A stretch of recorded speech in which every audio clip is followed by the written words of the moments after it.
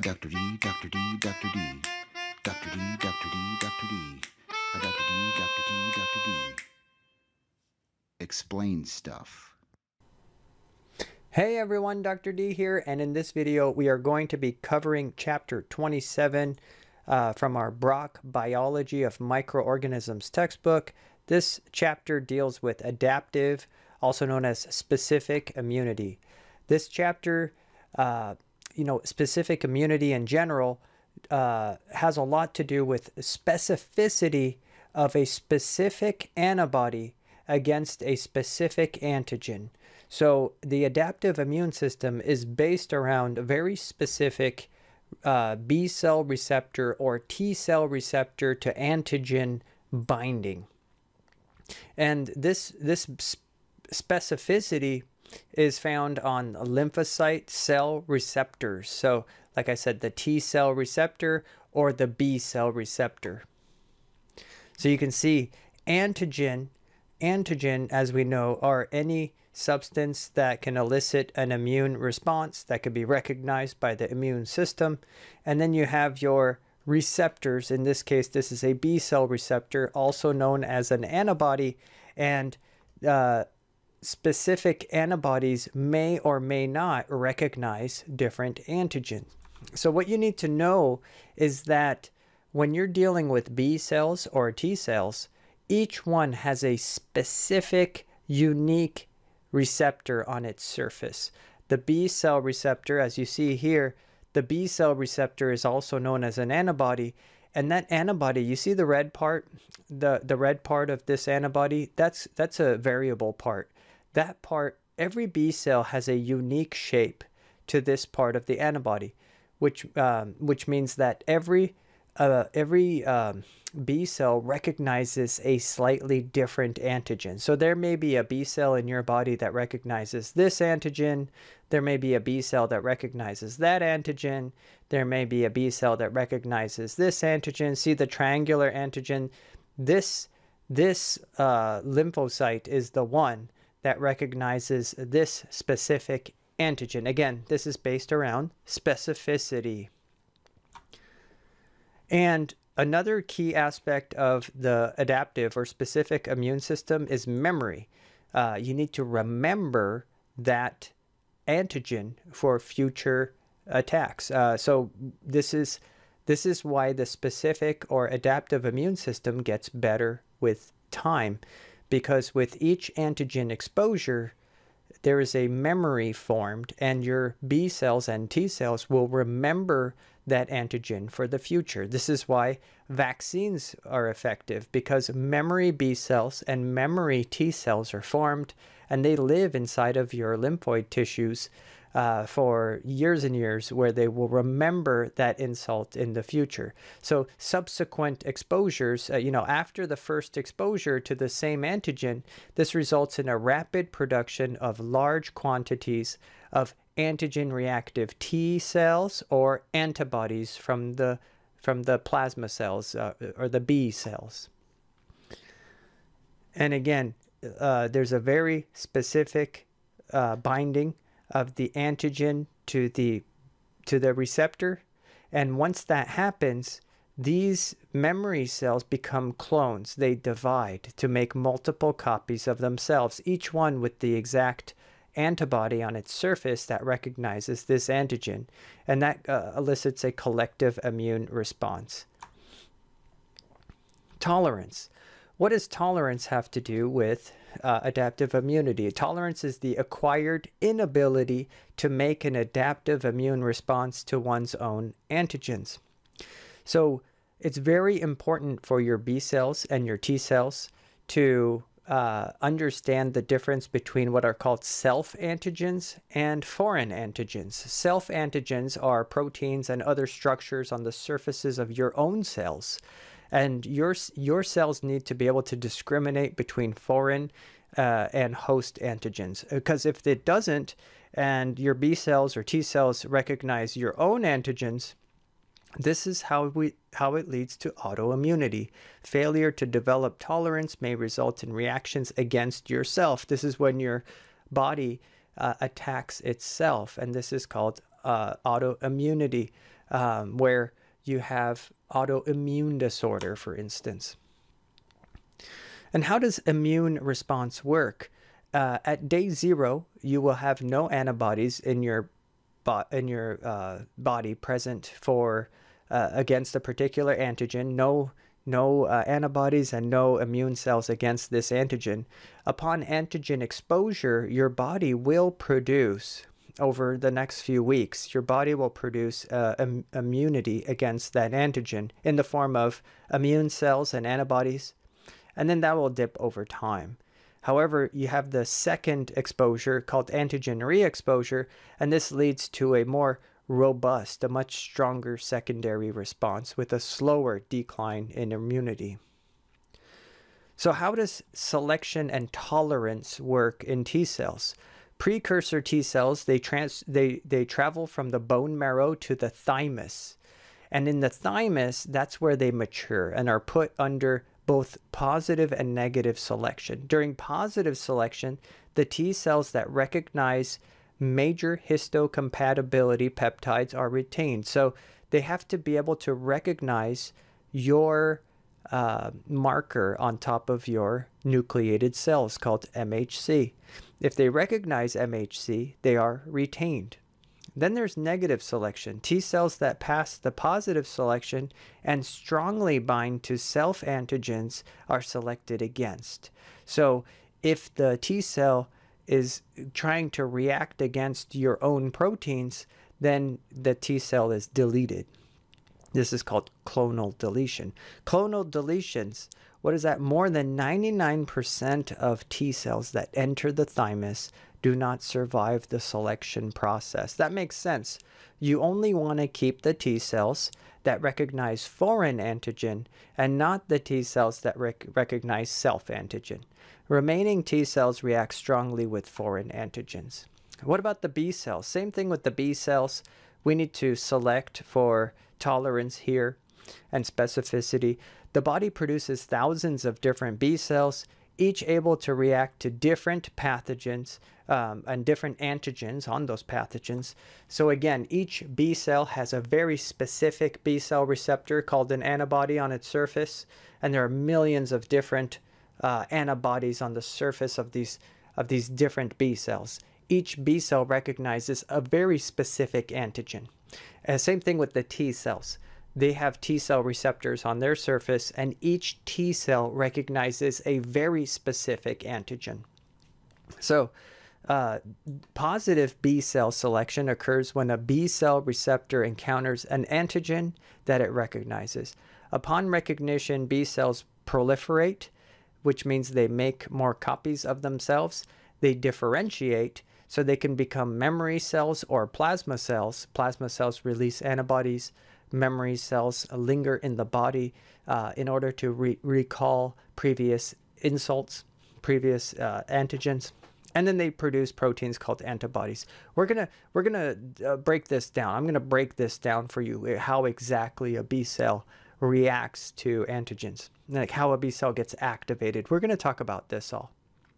And then negative B cell selection occurs in the bone marrow, where self-reactive B cells are deleted. This is called clonal deletion. So again, if the B cell recognizes self proteins, that's not good because that could lead to autoimmune disease. This is where the B cell is deleted. It undergoes apoptosis. And here's a graphical representation of that process. You've got your bone marrow stem cell, a hematopoietic stem cell, starting to become of the B cell lineage. Then there's exposure to antigen, and then subsequent exposure with the T cells. And then once you have exposure to antigen and exposure to T cells, these cells are able to multiply and differentiate, proliferate and differentiate into plasma cells that secrete antibodies and memory cells that retain that knowledge for later. Okay, so again, I'm going to break this down soon in the video, so don't worry too much at this point. I'm going to tell you step by step how a B cell gets activated. Okay, so one thing to know about these immunogens are anything that can elicit an immune response. Immunogens and antigen binding Antigens are substances that react with antibodies. These are the B-cell receptors or the T-cell receptors. Not all antigens are immunogens. Remember, immunogen means substance that elicits an immune response. Intrinsic factors that determine immunogenicity include size. Haptens are small molecules, but not immunogens. Complexity. The complex proteins and carbohydrates are good immunogens, while things like fats and lipids, they are not good immunogens. And also, repeating units like DNA, these are not good immunogens either. Physical form. Insoluble molecules or aggregates are usually excellent immunogens. However, once something is solubilized in solution, it is not as good of an antigen. There's some extrinsic factors as well that determine immunogen-antigen binding. Extrinsic factors. Dose. What is the dose of the immunogen? Route. Is the immunogen ingested orally, or is it given as an injection? Injected immunogens are more effective. Injected antigens are more effective at eliciting immune response. This is why vaccines are given as an injection. A large oral dose of an immunogen may actually build tolerance rather than immunity, which is the opposite of what you may want. This is why you would not get a vaccination orally. So antibodies do not interact with the entire antigen, because remember, an antigen is just anything that is foreign or any structure that could elicit an immune response, right? An antigen can be quite large. So only the distinct portion of the antigen called the antigenic determinant or epitope is recognized by antibodies. I'm going to show you a picture of this in just a second. So this may include sugars, amino acids, and other organic molecules. Because antigens need to be associated with major histocompatibility complex to be recognized by T-cell receptors, only short peptide sequences are recognized by T-cell receptors, not entire proteins. So take a look at this. Here's an antigen. You see, this is a whole protein. This whole protein is called an antigen. But look at these little antibodies, AB1, AB2, AB3. See, these little antibodies, they don't recognize the entire protein. They recognize, like this antibody is recognizing just this part of the protein. That's called an epitope of the protein. This antibody is recognizing this epitope of the protein. And this antibody is recognizing a different epitope. So keep in mind, each one of these antibodies came from a different B cell. So one B cell produced this antibody, which recognizes this epitope. A different B cell produced this antibody, which recognizes this epitope. And yet a third B cell produced this antibody, which recognizes this epitope. So let's talk about how adaptive immunity works. There can be active adaptive immunity and passive adaptive immunity. Let's learn about what the difference is between the two. The immune response may be active, which is generated from actual exposure to an antigen, or passive, which means you get a transfer of already made antibodies or immune cells from someone else. Active immunity develops memory cells, therefore you are actually become immune. You develop a long-lasting immunity. Passive immunity consists of preformed antibodies from someone else or cells that have a rapid effect but don't actually confer lasting immunity. So let's look at some examples. I'm going to give you some examples, but first I'm going to tell you about natural immunity versus artificial immunity as well. Natural immunity means that no medical intervention was needed for this type of immunity, whereas artificial immunity requires injections or infusions in a medical setting. So let's talk about some examples of what we just talked about: active versus passive immunity, natural versus artificial immunity. Let's talk about this. So natural active immunity is getting a disease and recovering. You know, it's active because that when you get the disease, you get the antigen, and it's natural because it did not require a hospital type setting or infusion or injection. Natural passive immunity, on the other hand, this is another natural, non-medically induced passive immunity. So passing antibodies to nursing infants through breast milk, for instance. When babies feed with breast milk, they actually obtain antibodies from the mother, and these antibodies serve as passive immunity. This does not confer a long-lasting immunity in the child, but only a temporary immunity in the child. Artificial active immunity. This one would be induced medically and with an antigen. This is like, for example, receiving a vaccination shot and developing immunity. Conversely, artificial passive immunity, the example here would be receiving a preformed antibody. So this is called antiserum. You know, when they ask for plasma donations from people who have recovered from a disease, this is what we're talking about. We're going to harvest those antibodies and we're going to use those to help people who need it right away, you know, and this does not confer long-lasting immunity. So it's important to understand that these B cells, with their B cell receptors called antibodies, the B cells have approximately 100,000 of these antibodies or B cell receptors on their surface, but all of the 100,000 are identical to one another, and no two B cells in your body would have the same exact shape of antibody, exact variation, and recognize the same exact antigen. These B cell receptors encounter antigen and internalize it. They present antigen to helper T cells on MHCII molecules, and I'm going to explain how exactly this works in a little bit. I'm going to draw it out for you. With T cell help, they proliferate and differentiate into plasma cells and memory cells, which provide long-term protection. So this is how it works. This is how a B cell is activated to differentiate and proliferate, and the steps associated. So let's take a trip over to the whiteboard, the virtual whiteboard, and I will explain these steps, and then we'll be right back. Testing, testing.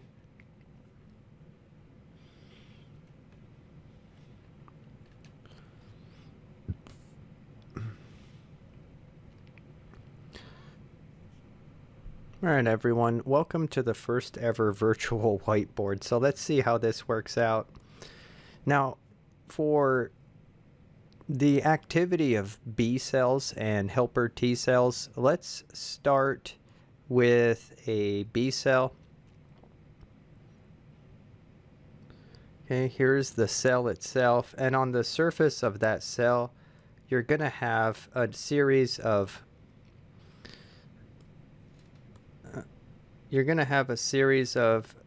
receptors. And actually, they are not just receptors, they are antibodies, right? So I'm going to draw some antibodies on the surface of our B cell. And remember, each B cell has a very unique antibody on its surface, and it has many, many copies of that antibody. At least tens of thousands of copies of that antibody on its surface. So let's say this B cell were to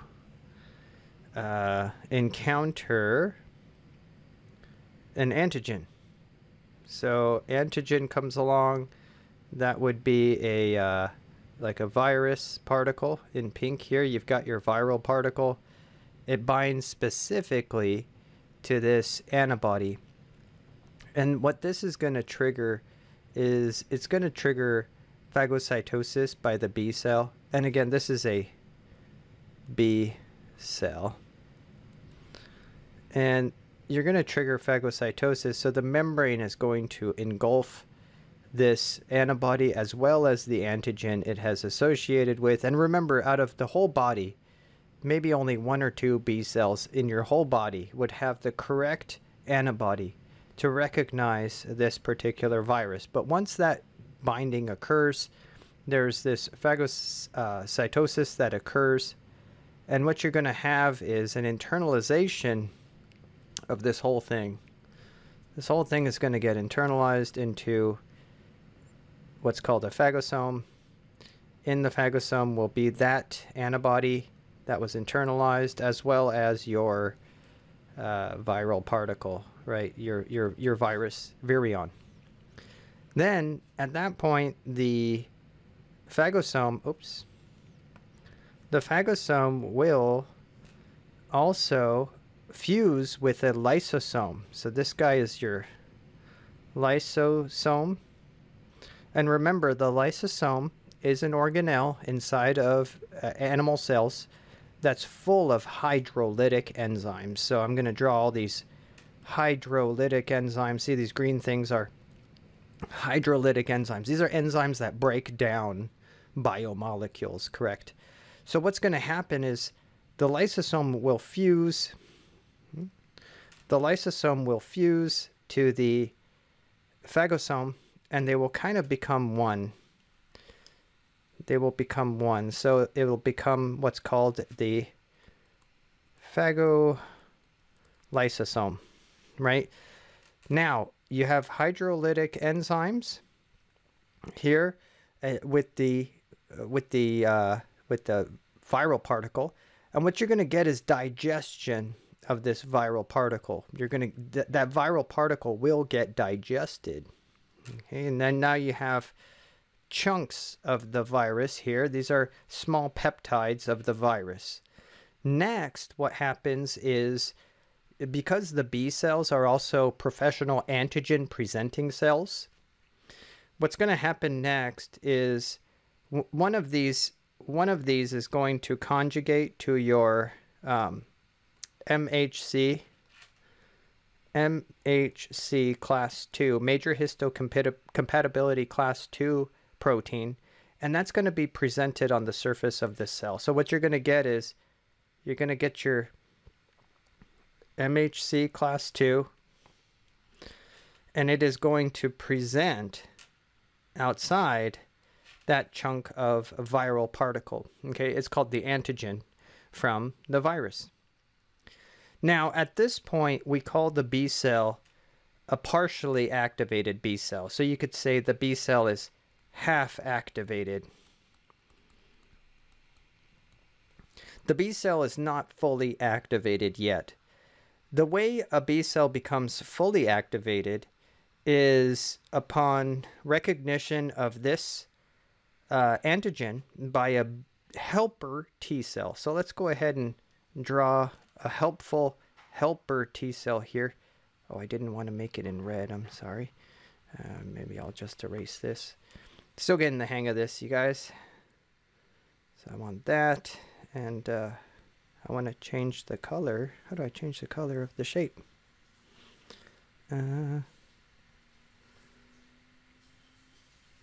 Still learning.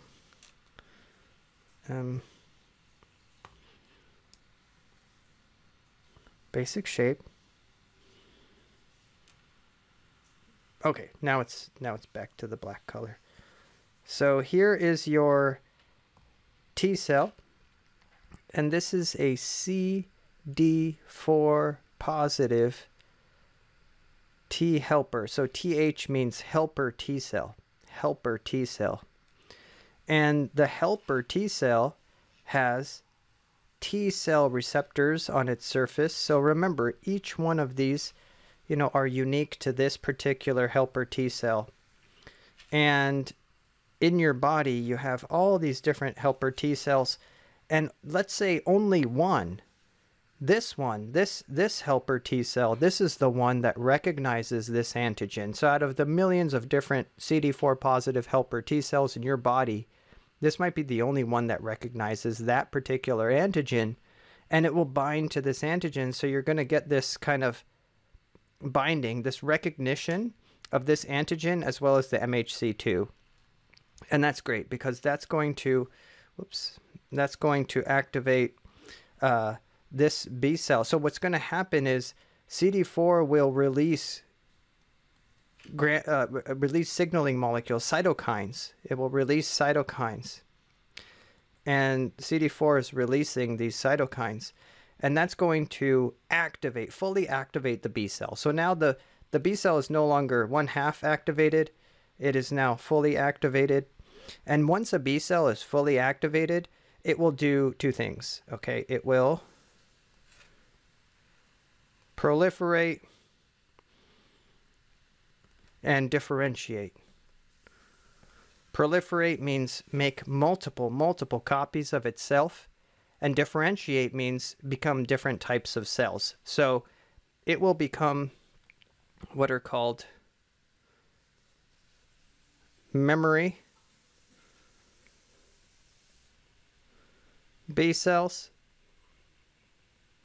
These are responsible for remembering this particular antibody, because this antibody is very important on its surface. It's the one that recognizes this particular antigen. Okay, so in the case that in the future this particular virus gets into your system again, it's gonna recognize it right away. Whoops. And it can take action right away. Whoops. I lost my cell. Again, sorry, I'm getting the hang of this still. Does that make sense? So memory B cells linger in the immune system, and the memory B cells will get triggered much more easily next time an antigen is present in the cell. The same antigen that was present last time, the same virus that was present last time. And this is how immunity works with adaptive immunity, specific immunity. This is why vaccinations work, because these memory B cells are formed and then they linger in your lymphoid tissues. And next time that particular insult is present, then the memory B cells, without the help of the helper T cells, the memory B cells can activate, and they will then proliferate and differentiate themselves. Now, what are you differentiating to? Not just memory B cells, but you're also going to differentiate into these massive, what are called plasma cells. These are called plasma cells. And what plasma cells do is they take this antibody, remember the antibody on the surface of the B cell, and they will actually release that antibody into the serum. They will make soluble versions of this antibody and release it into the serum. So now you have tons and tons, tens of thousands of these antibodies flooding the blood, okay? And the purpose of that is so that if in your body somewhere, if there's a virus hanging out somewhere in the body, then the idea is that one of these serum antibodies will stick to it like this, okay? And if a serum antibody sticks to the virus wherever it is in the body, this will what's called opsonize. The antibody will opsonize the virus, making it readily recognizable by cells of the body like the phagocytes, like the macrophages, which will readily recognize opsonized antigens and phagocytose them, clearing them from the system. So that's kind of how it works. Here you see, again, the utility of the helper T cells. Without the helper T cells, then B cells cannot get fully activated. And then with the help of helper T cells, B cells become fully activated to proliferate and differentiate into memory B cells and plasma cells. And then those plasma cells, they secrete tons and tons of the antibody, the one that recognizes this particular antigen, and that opsonizes the antigen for phagocytosis by the phagocytic cells of the immune system. So hopefully this made it clear what the B cells and the helper T cells do. And let's go back to the main lecture at hand.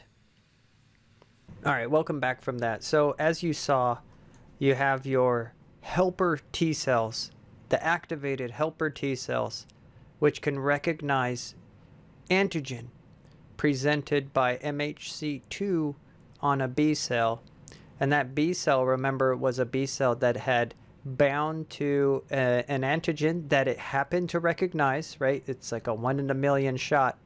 The antibody recognized an antigen. The antibody internalized the antigen. The phagosome bound to a lysosome and formed a phagolysosome. The parts of this antigen were then presented on MHCII, major histocompatibility complex 2, to the helper T cell, which then fully activated the B cell. The B cell was then able to proliferate and differentiate into memory B cells and into plasma cells that release antibodies into the serum. So another word for antibodies is immunoglobulins, or Igs. We're going to be talking about different types of Igs in a little bit. These are either soluble proteins or cell surface antigen receptors on B cells. They can bind to toxins or viruses and neutralize them. I'm going to show you how that works in the next slide. And they can bind to foreign cells and make them easier to engulf by phagocytes. Anytime that there is binding to foreign cells to make them easier to be engulfed, this is called opsonization. So antibodies, every time antibodies bind to an antigen, making it easier to engulf that antigen, this is called opsonization. So here you can see what normally happens when a cell encounters a toxin. The toxin touches the cell, and then the toxin damages the cell. However, if there are antibodies against the toxin, then the antibodies will bind to the toxin, and that can actually neutralize the toxin, so the toxin can no longer bind to the cell, and the cell is not damaged. Now, I told you there are different forms of immunoglobulins. So antibodies or immunoglobulins are protein molecules that interact specifically with antigenic determinants. You can find them in serum, milk, gastric secretions. There are 5 major classes, which we'll be going over: the IgG, IgA, IgM, IgD, and IgE. These are different classes of immunoglobulins. The heavy chains of a given antibody define its class, whether it's G, A, M, D, or E, based on the amino acid sequence of the heavy chain. All 5 classes have different structural characteristics, expression patterns, and functional roles. IgG is the most common antibody, and it's the most common antibody circulating in the body. There's 4 peptides that make up IgG and most antibodies. There's 2 heavy and 2 light chains. I'm going to show you a picture of this in just a little bit, how an antibody is put together. The antigen binding site results from interaction between heavy and light chains. And remember, there are billions of different antigen binding sites. So here is an antibody, and in this triangle up here, this brown colored triangle, is the antigen. And remember, each antibody recognizes a very specific antigen. You know, and you don't typically have multiple different antibodies recognizing the same antigen usually. So what do you have? You have an antibody is actually a quaternary structure of 4 different proteins. You have, look at my laser pointer right here. This is a light protein. This here is one protein right here. This is one protein. And this is another protein that's identical to it. Okay, this is called the light chain. The light chain, see? And this one here, if you look at this where I'm tracing, this is a longer protein. This is called the heavy chain because it's longer. And this is an identical heavy chain. So each antibody is actually a quaternary structure of 4 different proteins, 2 identical light chains, and 2 identical heavy chains. And then, do you notice that each of the proteins has a red region called the variable region and a blue region called the constant region? This is by design. The variable part, the red part, is variable because each antibody has a different amino acid sequence on the variable part, and that's why it recognizes very specific antigen. The blue part of an antibody is called the constant region because it's not variable. It is constant for all antibodies in the body. So what about some of these other classes and their functions? IgM is usually an aggregate of 5 immunoglobulin that kind of forms a star shape. I can show you that. Dimers of IgA are present in body fluids, and they help, against, infection. They help when bacteria try to get in through the mucosal membranes. IgE is found in serum and functions as an antibody that binds to eosinophils. Remember the white blood cells called eosinophils. And IgD is present in serum and has no known function. So here's the antibody. This is what the antibody looks like for IgG, IgA, and IgD. Again, you have your antigen in brown. You have your 2 identical light chains and 2 identical heavy chains. You have in blue your constant region and in red your variable region. Here is IgM and IgE. This one has a slightly longer constant region, or heavy chain, I should say. The heavy chain is longer here. Otherwise, it's very similar. And remember, IgM forms this pentamer, this star-shaped pentamer. IgA is a dimer. Okay, and what happens after antigen exposure? So when the body is exposed to an antigen, how does the process play out? So after initial antigen exposure, called primary antibody response, your body produces a short-lived plasma cells that live for less than a week, and they produce mostly IgM. Remember the star-shaped grouping of immunoglobulins, which rises in the blood and measures by antibody titer. This means how many antibodies do you have in your blood. Then later on, secondary antibody response. This is if you have another exposure to the same antigen. The memory cells that formed during the primary antibody response, the memory cells do not need help anymore, T-cell help anymore. Antibody response is quicker, and it produces 10 to 100 times more antibody, this time IgG. So let's take a look at this antibody kinetics here. Upon initial exposure, you have no antibodies. Then you have a slight increase in serum antibodies, and these are the IgM variety, which tapers off over time. However, upon secondary exposure, let's say at day 100, you have a more robust antibody response due to the memory cells, which no longer need helper T-cell help. And this is mostly a IgG response, and the tapering is much slower.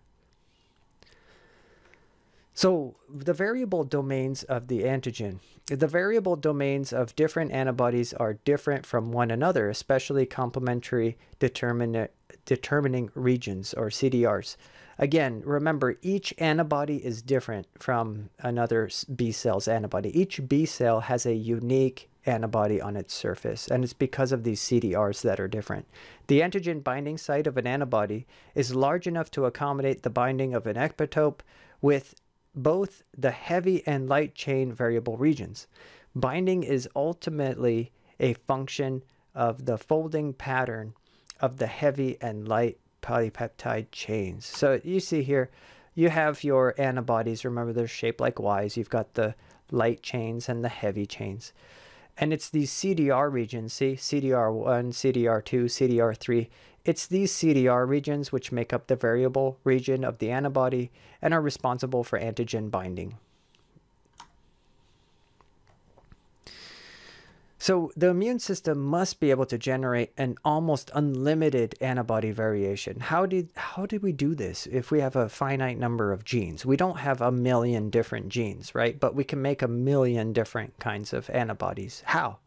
The ability to produce almost limitless antibody diversity is due to what's called somatic recombination, random heavy and light chain reassortment, coding for joint diversity, and hypermutation. The combination of these four events results in the sheer numbers of antibodies that we can form. So genetic organization of the immunoglobulin molecule. How does it work? The gene encoding each immunoglobulin is constructed from several immunoglobulin gene segments. These are genes in pieces hypothesis. Once one antibody rearrangement is successful, the process stops. This causes each B cell to rearrange and express only one antibody, even though B cells are diploid and could potentially express two different alleles if they were heterozygous and both chromosomes were rearranged. But only one of the alleles is rearranged and the other one is shut off. This is called allelic exclusion. So here's what's happening in the allele that's not shut off. Here's the allele that's expressed. You have many different variable regions. These are you have like 65 different variable regions for you know, let's say the IgM heavy chain. During somatic recombination, your B cell, as it's being formed, will pick one. So in this case, it picked the variable region 3. And then there are about 27 other regions. There's an exons called the diversity genes. And it picks diversity gene 1 in this case. It could pick any one of these 27. And then there are the joining genes, and that's J1, J2, J through J6, and in this case it picked J2. So it could have picked any one of these V, D, J genes. And then the constant regions, these constant regions, you know, mu, gamma, etc., these constant regions dictate the identity of the immunoglobulin. So is it IgM, is it IgG, is it IgA, etc. So this is how the somatic recombination works. You pick a random V, a random D, a random J, and a constant region, and then this is spliced together and forms the protein. And the light chain's the same way, the kappa light chain. There are 40 different variable regions to pick from. In this case, it picked variable region 2, and then there's about 5 different joiners. It picked 1, and then a constant region here to make the light chain. So through the genetic organization of immunoglobulin molecules, at least 1.92 million possible antibody can be expressed. And then we have antibody diversity exacerbated by somatic hypermutation. So these variable regions can be mutated. This leads to small changes in the variable regions. Somatic hypermutation causes changes in binding affinity that, when combined with decreasing antigen concentration, cause affinity maturation. So this means that the antibody might bind better to the antigen. And here's the assembly process. You've got the heavy chain, the light chain coming together to form an IgM. Now, before we talk about MHC proteins, major histocompatibility complex 1 and 2, let's take a quick little break time with Gizmo and Wicket, see what they're up to, and we'll be right back with more.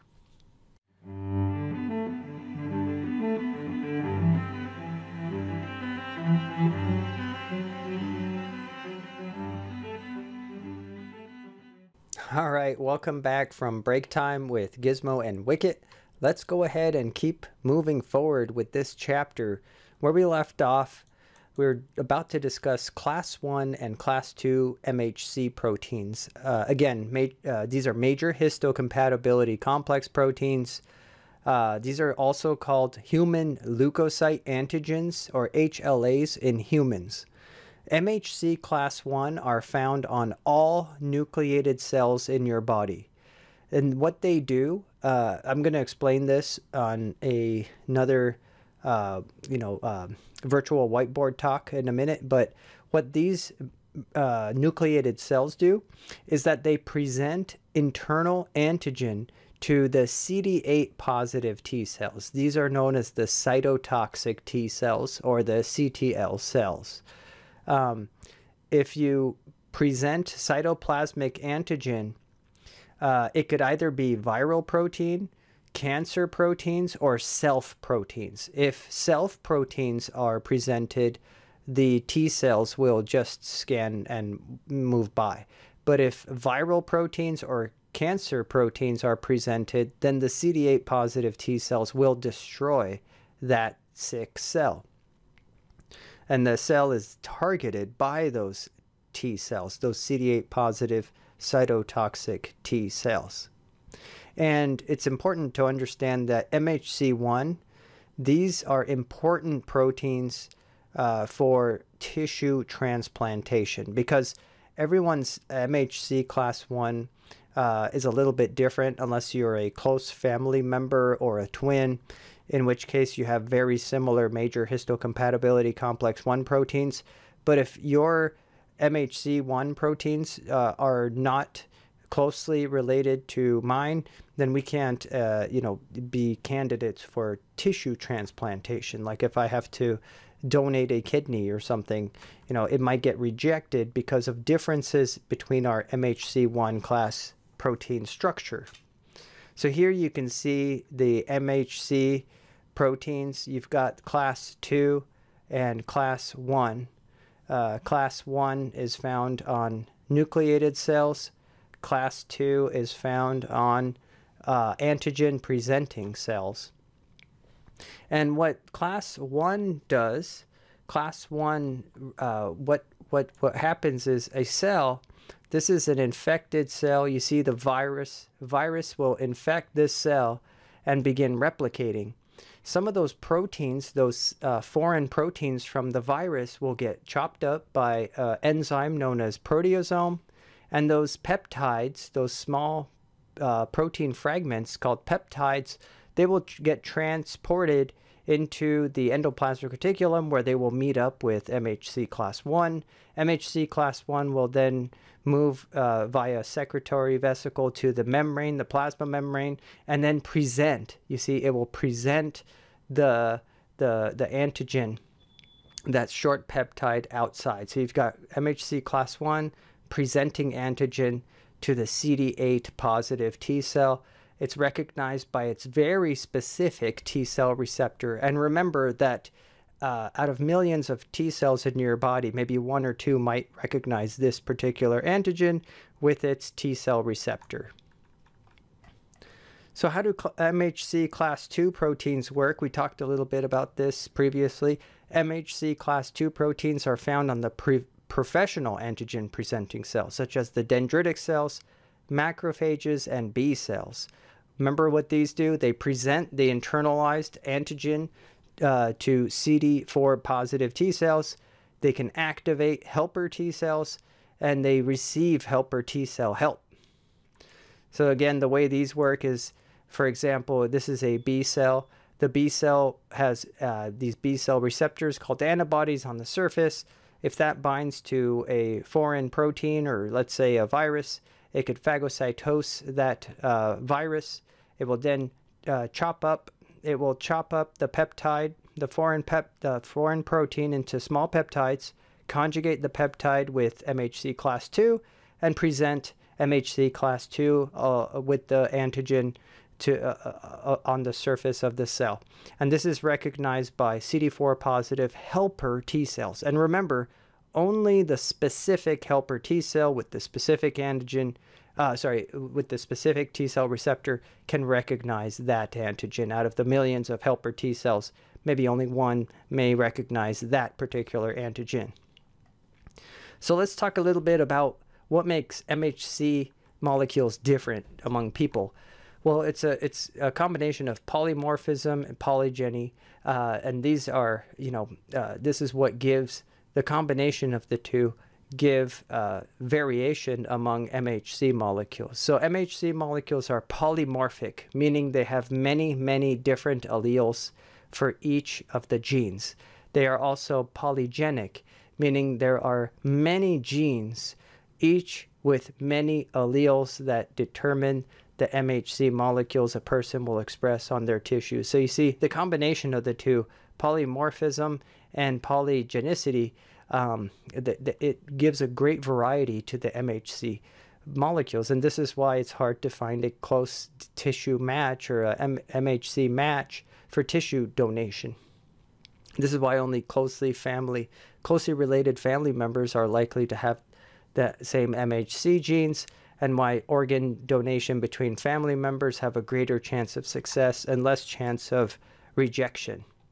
So here you can see polymorphism in action. So you know, even among the same gene, you could have a variation of that gene. These would be like alleles, different alleles for the same gene that could you express, or polygenic traits as well, where you have multiple different genes that could make up the composite of the MHC molecule.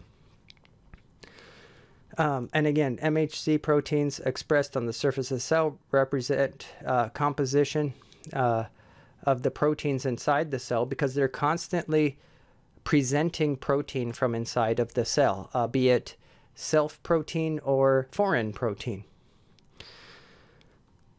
We talked about these.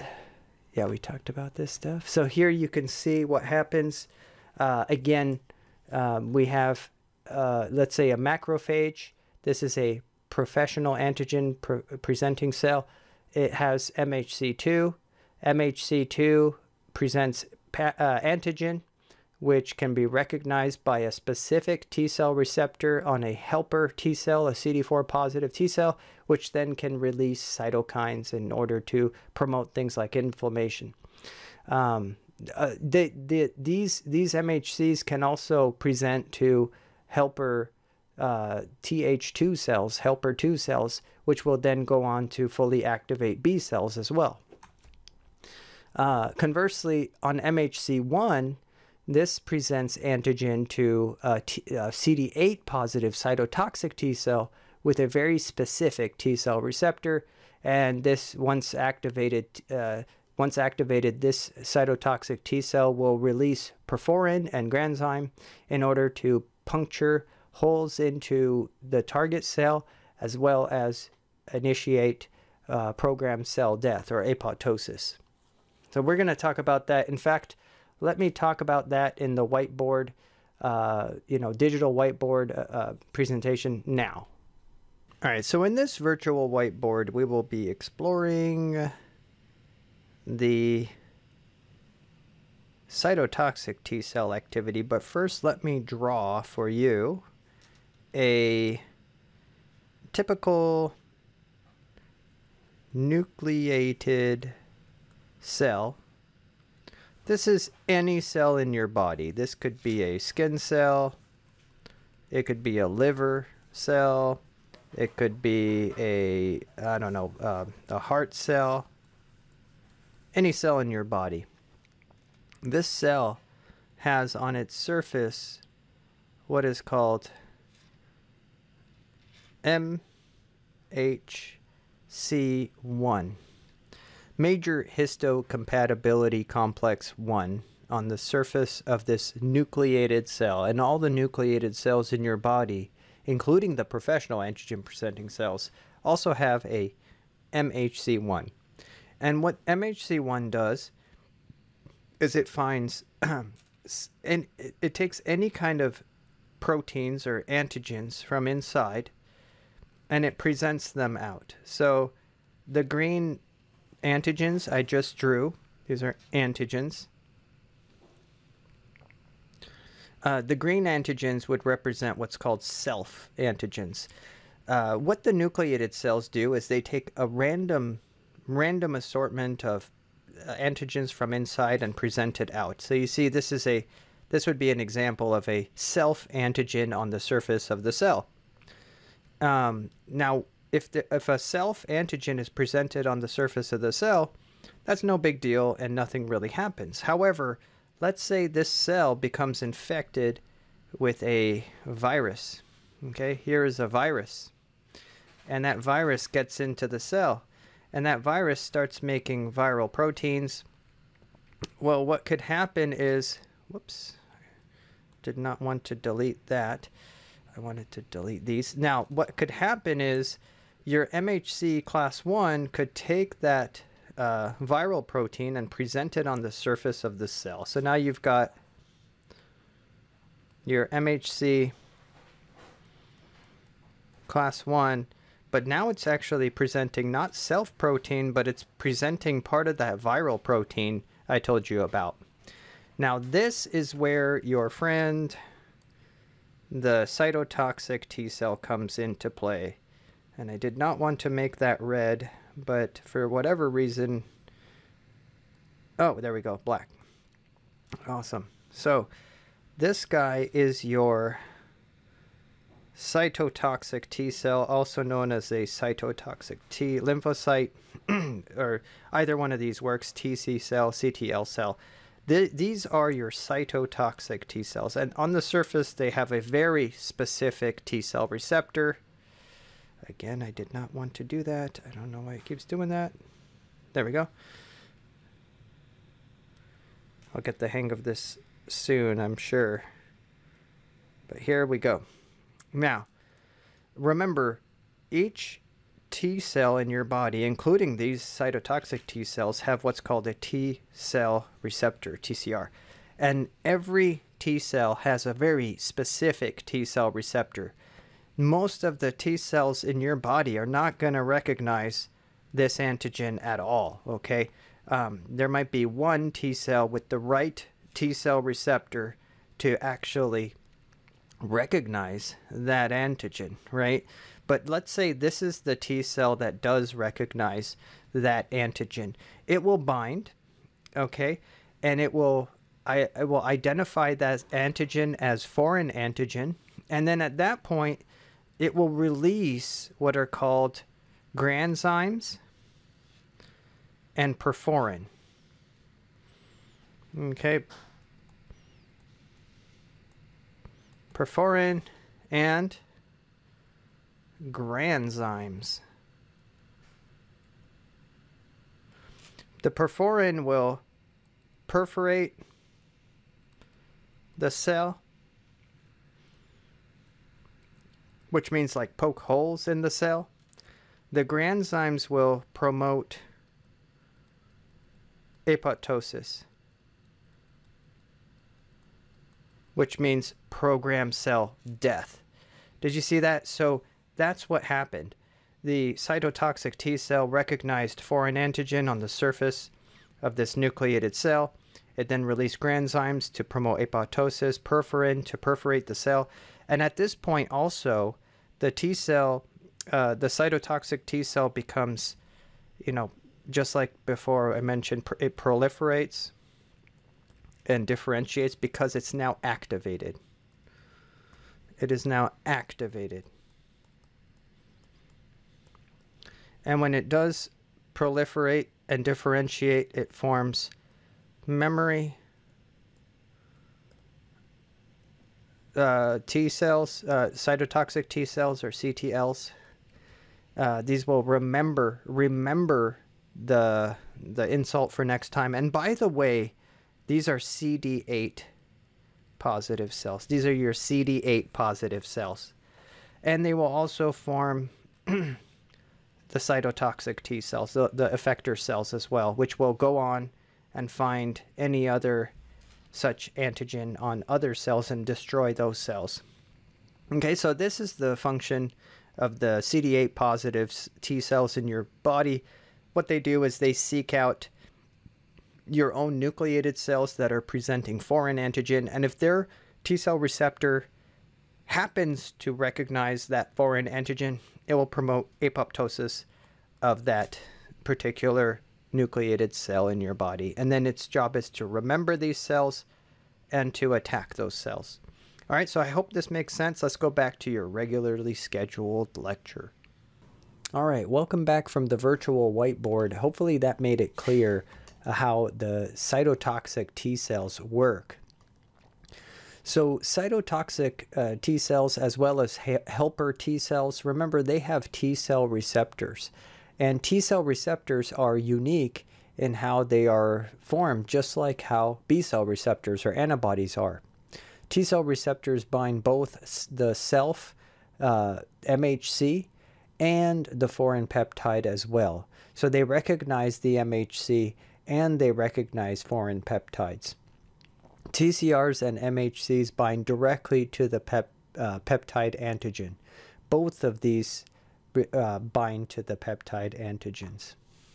So you see here we have MHCI on a nucleated cell presenting antigen to a T cell, This would be a cytotoxic T-cell since that's MHC1. And notice how the T-cell receptor is not only recognizing the antigen you see here, it's recognizing antigen, but it's also part of it, part of the variable domain is also recognizing MHC1. So how is the genetic diversity generated with TCRs? Well, again, similar to that of B-cell receptors, you have somatic recombination, random chain reassortment, and coding for joint diversity. Here you can see there's the beta chain genes and the alpha chain genes. You have different variable regions, like 52 different variable regions to choose from. You have a diversity region and then a joining region, 1 through 6 to choose from as well, followed by a constant region. The alpha chain, same thing. You have 80 different variables. You have joiners, 61 different joining, and a constant region. So again, as we reviewed in the virtual whiteboard, the cytotoxic T cells, also known as TC cells, or cytotoxic T lymphocytes, CTLs, either way, you know, both names work, are T cells that directly kill cells that display foreign antigen on MHC1, the nucleated cells that are displaying foreign antigen on MHC1. Contact between TC cells and target cell is required for cell death. Upon contact, remember the granules and perforin destroy the cell. Perforin perforates the membrane, and the granzymes promote apoptosis or program cell death. Here you can see what I had drawn earlier on the virtual whiteboard. You have a target cell. This is a diseased cell, either cancerous or virally infected cell, presenting on MHC1 foreign antigen, which is recognized by the cytotoxic T cell with its very specific T cell receptor, which recognizes the antigen as well as the MHC1 protein. And then granzymes or granules are released for programmed cell death, as well as perforin to perforate the cell membrane. Now, you don't really need to know too much detail about this for the exam right here, but I do want to make it clear that there's more than one type of helper T cell. There are what's known as Th1 cells, helper T cell 1, and then helper T cell 2. Helper T cell 1, these are a subset of helper T cells that activate macrophages in order to secrete cytokines. Helper T cell 2, these are the ones that play a crucial role in B cell activation. And then you have helper T cell 17s, which play a role in dendritic cells, and the Treg cells, which play a role if there is no interaction with pathogen and dendritic cells. Again, you don't need to know the differences between Treg, T17, T1, Th2. I just pointed out to show you that there is a lot of diversity here between subsets of types of T cells, and immunology is a quite complex field. All right, to top off this chapter, we're going to talk a little bit about autoimmunity. Autoimmune disease occurs when B cells and T cells are activated to produce immune reactions against self. You know, you don't want to attack yourself, but this is what happens in autoimmune disease. You have T cells and B cells recognizing self antigens and targeting self. This results in tissue damage and tissue rejection, let's say post tissue transplant. Some diseases are caused by these autoantibodies. Then remember superantigens. I just want you to know that superantigens are proteins capable of eliciting a very strong response, immune response, because they activate more T cells than a normal immune response.